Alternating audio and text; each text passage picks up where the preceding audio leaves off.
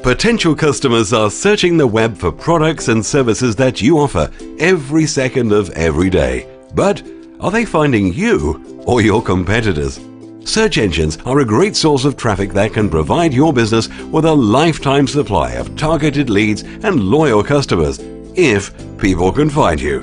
For example, studies from Google show that 94% of people who do a web search will only click on a result from the first page of the search results. This makes it clear that if your website is not at least on the front page of the search engines, you'll hardly get any traffic to your website at all. But competition is stiff, and getting to the front page of the search engines today can be extremely expensive and take months, if not years, to accomplish if you do it the old-fashioned way. The new king in town is web video, and it's your one-way ticket to the front of the search engines in the shortest amount of time possible and for a lot less than you might think. Properly optimized videos can rank on the front page of the search engines in most cases in just days, hours, or even just minutes, depending on how competitive your market is.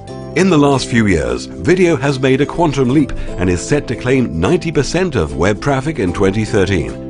Video has become cheaper and easier to make, thanks to the latest advancements in technology and infrastructure.